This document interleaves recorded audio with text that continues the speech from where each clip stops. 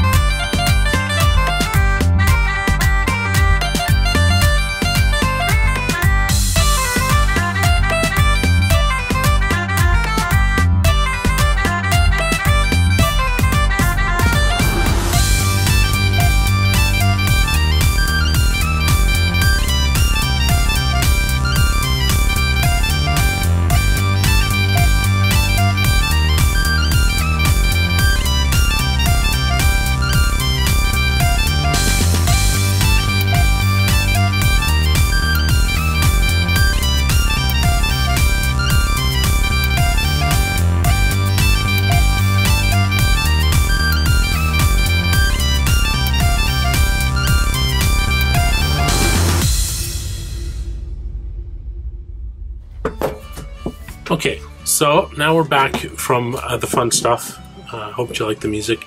So what we're going to do now that we have this retainer bolt off, the retainer screw off of this, what we're going to be doing is making it so that you can attach one of these, a point-and-shoot camera. Okay? What I have here is the Sony HX50, and I'll be attaching it to my Smooth-4. Okay, so first off, you don't need this for the thing. So put this in a safe place, the screw. What you need for materials is a 40 millimeter M6 bolt. It can be either a hex bolt or it can be, well, any kind of head that you want. Okay, with a nut. Okay, I'm going to be using a hex nut today. You can use a wing nut. Hex nut just gives you a little bit more room. And the other thing you need is a couple 1/4-inch washers, inside diameter fender washers, okay, and a whole bunch of weight. These are other washers. This one's a this one is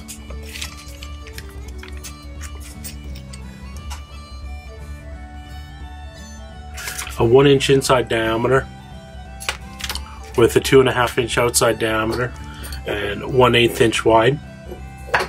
So these are both like that. This is a 3/4 inch inside diameter. I believe that's a 1 1/16 width, or one, yeah, and the outside diameter is 2 inches on that one.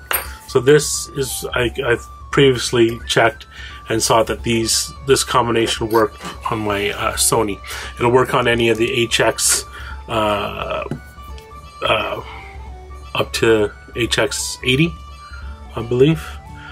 Well, it'll work on any, like these ones are specific to the ones that have the hot shoe. If you have an HX that has a hot shoe, then these are the correct washers to use, okay?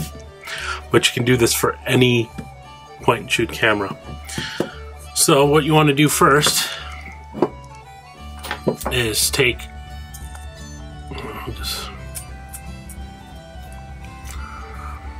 one of your fender washers and put it on like this, and then take your smallest and your two larger ones,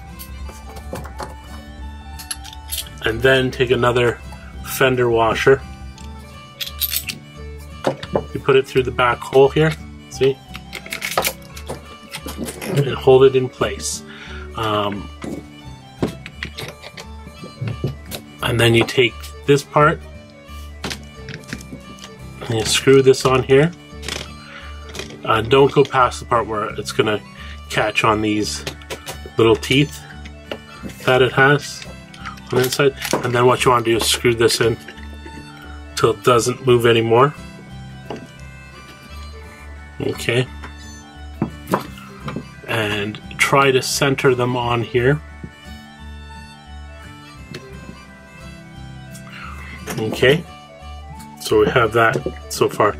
And that's basically it if you already have this one. But what you'll have to do if you have another camera is trial and error. And you take your camera and you click it in like that. And when you're testing to see if you got the right amount of weight, make sure that you have the lens out, okay?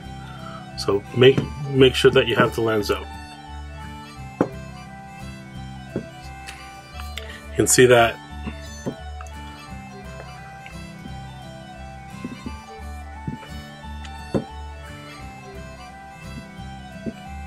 You can see that it's pretty well balanced on here.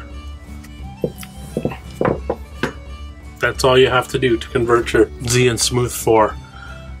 Check out some of my other videos. I did find out this can hold an A6000. If you make a bracket for it, it'll hold more weight than with the clamp, because the clamp takes up a lot of weight, okay, and puts the camera further away. So I make some 3D brackets that work on these. Check out my other videos. I'll have them as available. The ones that work on the Smooth Q are a little different from what would work on this. They still work, but I have to make changes to them. I've already done it in my 3D printing program, and I will print those out soon so you can see that I have gotten the A6000 to work on here, and I've gotten the A5000 to work on here. But I have to print out the parts for the brackets. Here, I'll show you how this works. Alright, so we're going to put this, turn this on. Okay, I'm going to make sure it's balanced properly by moving this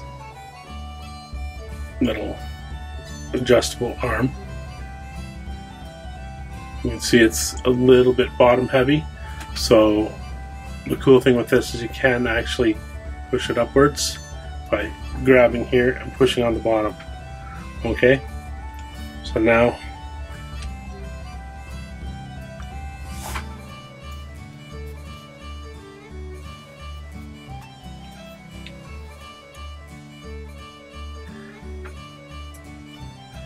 you can see.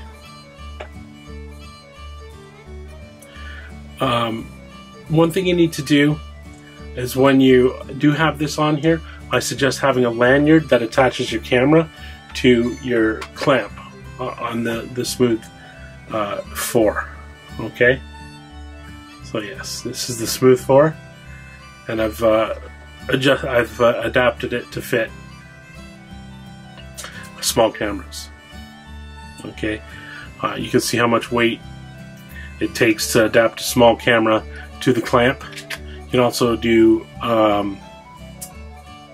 some like action cameras as well. All right, so we'll just take this apart, shut it off.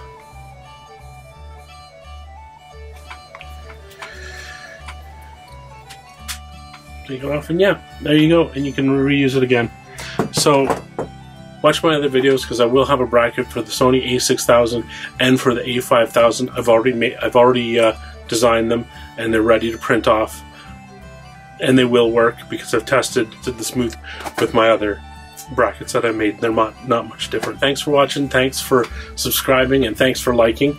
Have a good day.